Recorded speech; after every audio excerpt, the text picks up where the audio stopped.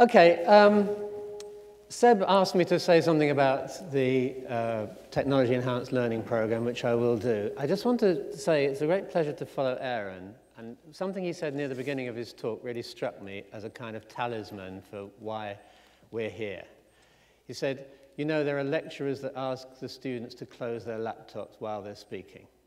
And I challenge any of you not to admit that there's a little bit of you that wants to do that even if you don't dare. And in that clash between informal learning, being part of a culture, being part of a network, knowing things because one wants to know things, in the clash between that on the one hand and formal learning as it takes place in universities and further education and schools and so on, that clash is not well understood by us. We don't know how to design our way out of that clash. It might be that we can't design our way out of that clash, but I think it's a great image. It would be great to have a PowerPoint slide of that image, actually. The undecided lecturer, should I ask them to close their laptops or not? And we know why there's this bit of us that would like undivided attention. Okay, well, I don't know if these are going to be grand challenges. There are grand challenges everywhere. Nanotechnology has its grand challenges, mathematics has its grand challenges, there are grand challenges about lifelong learning and computing and so on. So I wanted to change this slide to not so grand challenges, and I'll explain why as I go along. Let me just put you in the picture about the TEL program. The TEL program is an initiative of the Teaching and Learning Research Program, which was founded in 2000. And has more or less come to an end, except for the phoenix rising from its ashes, which is only about technology-enhanced learning. And the two characteristics of the projects that are funded, and here they are geographically located, are one, that they are all design research projects. And because they're design research projects, they're funded jointly by the EPSRC and the ESRC. That's a really major step forward for funding of research in this field, because any of you who've ever tried to get money from the ESRC but needed even a programmer will find the ESRC saying, we're social science, we don't do computing of any kind. And anybody who's ever tried to get money out of the EPSRC for educational computing of any kind will find them saying, understandably, we're not going to fund soggy educational questions. So the collaboration between those two research councils is very important for the TEL program, the Technology Enhanced Learning Program. And this is a list. I don't expect you to memorize. There won't be a Twitter test on these. But I'm going to talk about a subset of these projects which I think have something special to say to the area that we're all here for, further in higher education, and also lead us towards thinking about some overarching issues. Well, when the program was launched, there were 4 grand challenges, and everybody, including me, who had to write a proposal asking for our £1.5 million, said that we would address each of these challenges, and here they are. One was personalization. Well, I don't think we're any nearer knowing now what personalization might mean than we were in 3 years ago. But you can get the sense of what personalization is in discussion about the hospitals, for example. So this is a political issue as much as a technical or social issue.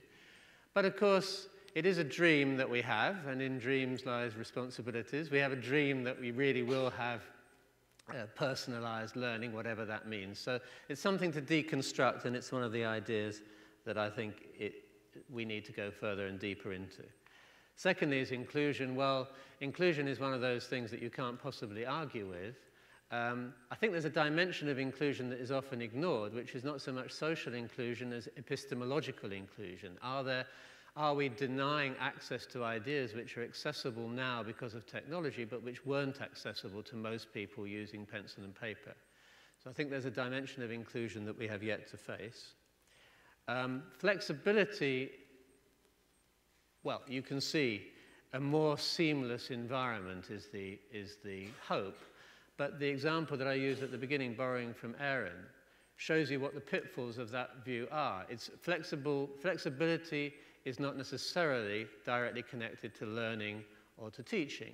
So this flexibility that we all have to access any page of Encyclopedia Britannica while sitting on the 73 bus is very nice and very seamless and very flexible, but it isn't at all clear what the relationship is between that access to that kind of information and more formal learning is. I want to say something about that as time goes on. And finally, productivity. Productivity is an interesting issue. When you hear politicians talking about productivity, they invariably mean getting more for less. And that might even be an admirable aim. It sounds, I don't want to be too cynical about it, but I mean, if you can really get more for less, who would object to that? So the question is, what can we do to make learning more productive? That's one question, but another question is, what do we mean by productive? Are there more senses than purely financial ones? If we are going to share an evolving set of challenges, there are certain criteria that have to be met. They have to be the right size of challenge, and I think productivity is a good example of the wrong size of challenge. I've got a whole list of wonderful studies that say things like 72.3% of students learnt more using technology than when they didn't use technology. There was one in the papers just last week from the United States, conclusively showing that technology didn't have any effect on the productivity of learning and teaching. Well, you know, that's like saying books don't necessarily help you learn. That's probably a true statement. It depends to some extent on how you use the books and what the books might actually be. So I think they have to be the right size. They have to resonate with practice. They have to actually say something to people who are going to take the fruits of research and translate them into action. They have to be actually researchable, and there are quite a lot of questions that we can't so easily research. And they have to be scalable. That is to say, it's nice to know that if you do a design research project with a class of students that something works, but it's even nicer to know that that might scale up to the real world. So for the rest of this talk, I'm going to try and make a modest contribution to this idea of saying, what are the challenges that we might share? What are some of the challenges? And try and start a debate on that question. I'm going to look at 3 key themes of learning and teaching.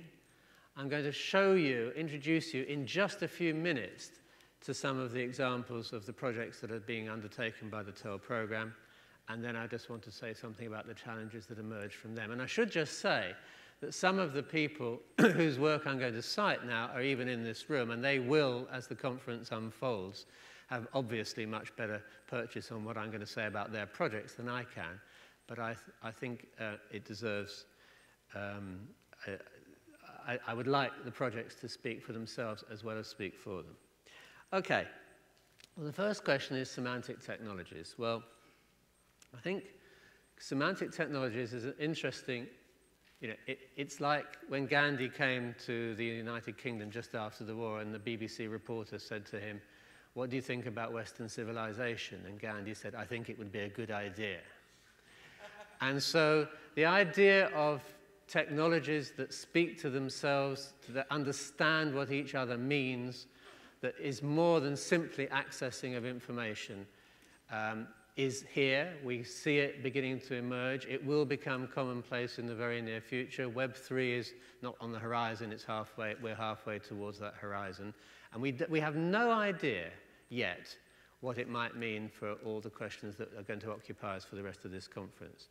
I want to just show you in a couple of minutes one of the projects that's working on semantic technology. This is the Ensemble project based at Cambridge with Patrick Carmichael, in which they're trying to combine semantic web technologies, grid technologies, social software, and digital repositories to support case-based learning in advanced education settings. Let me let Patrick speak for himself on that for 2 minutes.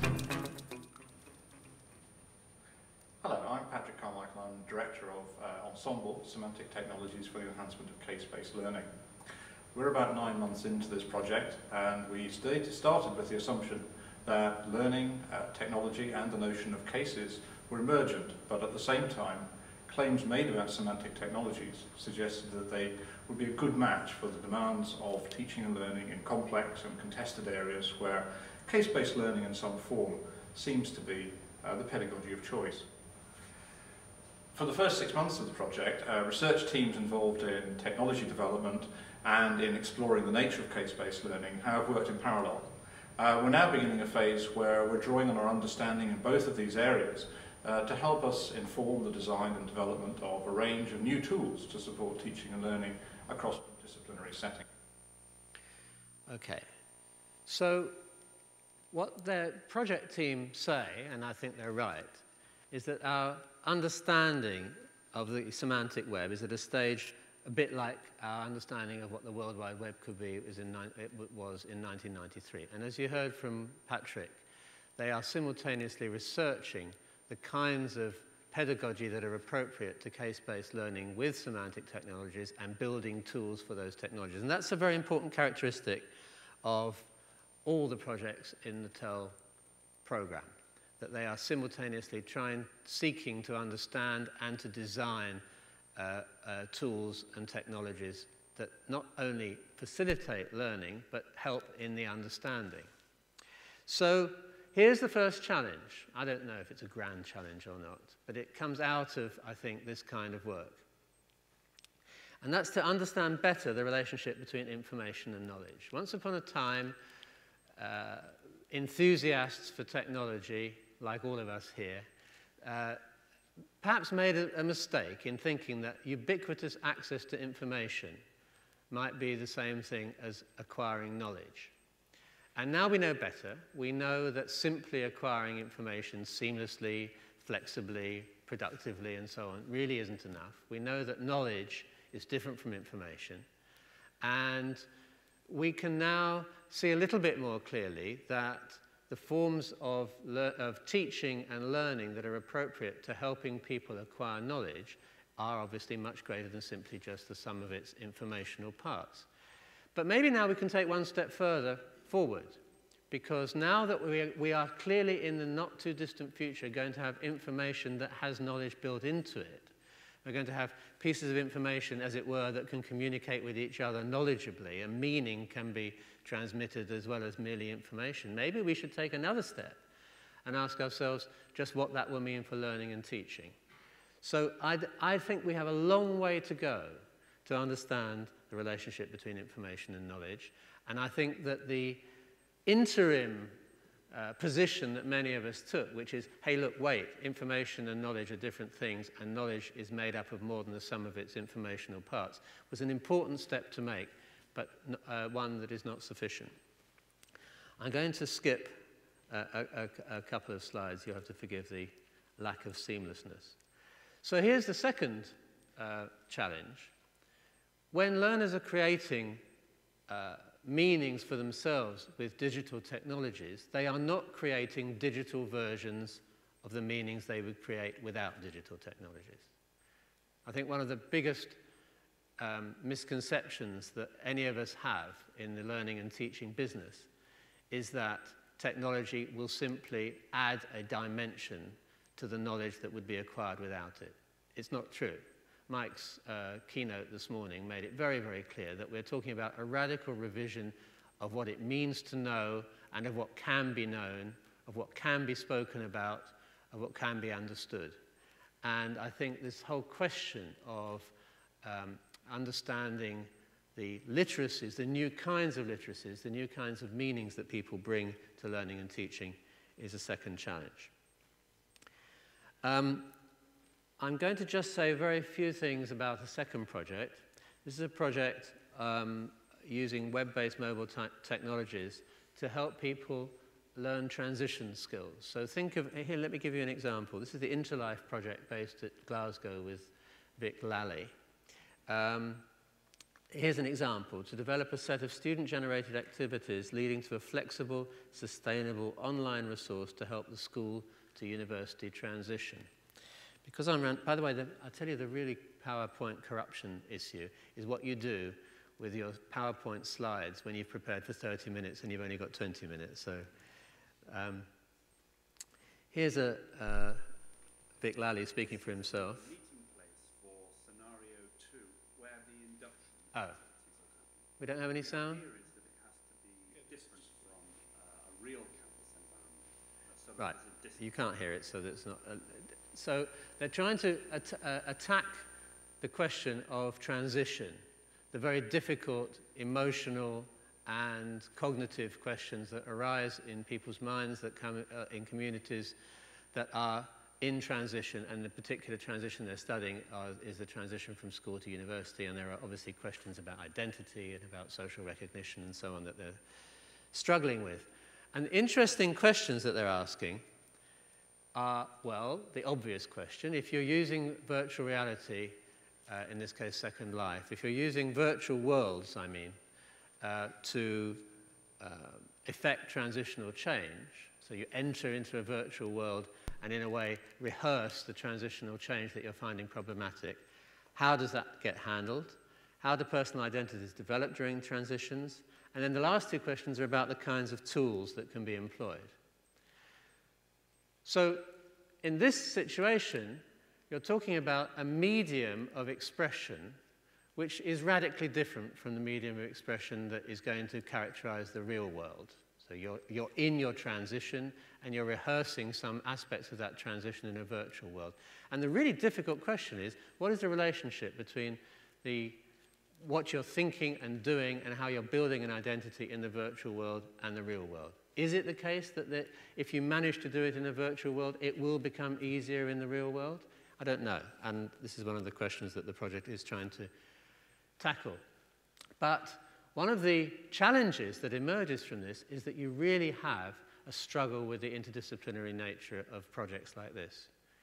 So you have people working on the psychological and social aspects of transitional skills, and you have people trying to build tools that will help people to develop those kinds of skills. And one of the things that this project, and most of the projects in the TEL program, are grappling with is this very, very hard question of getting, in this case, computer scientists and educators to speak a language that makes sense to each other, that appreciates the difficulties, that is asking the educators to formalize some of the ideas about learning and teaching and identity formation that they would otherwise not have to formalize if they weren't asking the computer scientists to build ontologies and build models and so on. So that's, I think, the third challenge. I think we have a long way to go in building a research community that is studying technology-enhanced learning. And in order to do that, we need to redefine disciplinary boundaries. In order to do that, the TEL program is trying to develop some overarching themes, one on early career researchers and one on ethical considerations, which I'm happy to answer questions about, but I won't say anything more now. Obviously, the website will tell you more. So that's the third challenge. And then finally, I just want to share with you in a few minutes the project that's the principal investigator is Diana Laurillard in London. She probably will be talking about this in much more detail tomorrow. I think it's tomorrow morning. But I wanted to mention it because I think it's relevant in terms of developing some themes. So what the LDSE, Learning Design Support Environment project, is aiming to do is to build an environment that helps lecturers and teachers to develop innovative pedagogical designs that exploit the potential of technology-enhanced learning. And I think what's quite interesting about this project is that it is focusing on the question of supporting teachers rather than as well as supporting learners. That doesn't make it unique, but I think if you look at the literature in technology-enhanced learning research, you will find, understandably, an overwhelming bias towards supporting learners. And that's probably as it should be. But there is no, I was going to say hope on the horizon, but we should be thankful for that teachers are going to be replaced by technology. It might be true one day, but it won't be true in any of our lifetimes because we are nowhere near being able to understand how teachers do what they do, and if we can't understand how they do what they do, we can't build a machine, thank goodness for my pension. We can't build a machine that does it. As I say, that might be different in 100 years' time or even 50 years' time, but probably not sooner than that. So I'm going to let Diana just speak for herself for a couple of minutes. she wants to. The problem we're focused on in this project is how to transform teaching. And I think many of the things that we see at the moment are about transforming learning using technology, which is important, but we can't transform learning until we've also made it possible to transform teaching. Very hard for teachers to embrace this new technology. So we're trying to focus on what they need with building this environment. That means, I think, that we're also focusing more on productivity than any of the other themes in the TLRP TEL program. In the sense that we've got to try and get the teachers to think about the best way of using their learners' time. They are responsible for orchestrating how their learners embrace the idea of teaching and learning and the ways of thinking and practicing that Entwistle talked about. So the research challenge for us is to make sure that we're expressing the knowledge of pedagogy in a way that can be expressed in a system that offers advice. And for the computer scientists, it's to work out what is the ontology of this field. Okay, well, I'm running out of time, so let me just say what I think emerges from that, and obviously further details are available on the site. I think what emerges from that is that productivity is an interesting idea, provided that we base our understanding of the idea of productivity on design. That's to say, the question is not, is this or that technology more productive than some other technology, including the technology of pencil and paper, but can we design for productivity? If we rise to the challenge of designing for productivity, we have to be prepared to be much more clear about what it is we're trying to be productive about. And that leads me to the final challenge. I will skip Diana. And that is to try and redefine what we are trying to teach. I think that we are probably, when the history books are written about the uses of technology in learning and teaching, we will recognize that even now we're at the very earliest stages. And I think what characterizes that stage is that we're still at the point of taking for granted what the knowledge is that we would like students to learn. Of course, there are some very good counterexamples to this, but in general, I think a visitor from the last century into our classrooms of universities and colleges would recognize the situation that they see. And that is, the knowledge is updated, but the knowledge is more or less seen as an invariant of the situation. So you have knowledge that was appropriate in the 20th century, and you're trying to use 21st century technologies. We're trying to use 21st technologies to access that knowledge. And I think there are a huge number of areas, and I'm thinking of the sciences and the social sciences, which are accessible, learnable, teachable now because we have technology that were not accessible before. I think that the slices of human culture that we made available to students in the 20th and early 21st centuries are more or less arbitrary and shaped by, influenced by, maybe even determined by, the fact that we had a static technology to express them with, pencils, papers, blackboards, and so on. And I think we have yet to embrace, and by the way, don't expect me to know quite how this is going to develop, but I think we have yet to embrace the real challenge, perhaps the most significant challenge, which is there are things now that are learnable and teachable. There is knowledge that is understandable and graspable that simply wasn't the case without technology. And it perhaps behoves all of us to try and spend just a little bit of our time thinking not about how to teach and learn better the knowledge of yesterday or even today, but how to teach and learn the knowledge of tomorrow. I can't resist just sharing with you as a final slide an example of what I mean by that. This is an example that I came across not long ago. This is Goldman Sachs' chief financial officer being interviewed about what happened in the crash. And he says, we were seeing things that were 25 standard deviations several days in a row. Now, he thinks that the behavior of financial markets is normally distributed. And that's what everybody still gets taught in financial mathematics courses. I know, because my son's just finished one. If you make that assumption, then 25 standard deviations is more or less where that chair is.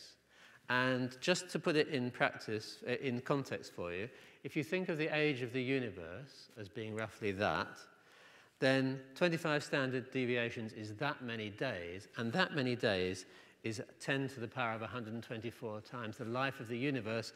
And David Viniar saw this happening several days in a row, and even then, nobody said, you know, perhaps this is not a normal distribution.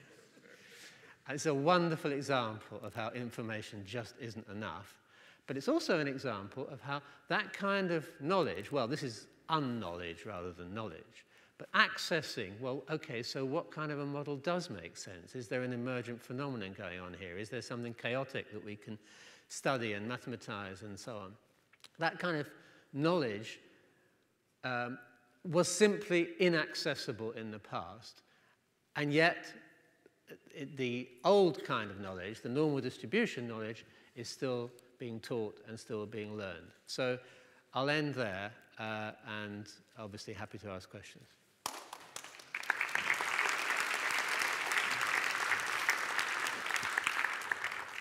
We've just got time for a couple of quick questions. So can you try and keep your questions short and pithy, please? Who'd like to go first?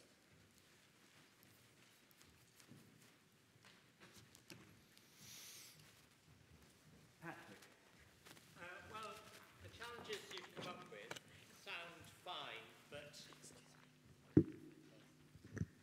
Okay, the challenges you've come up with are fine, but they feel a bit sort of fundamental.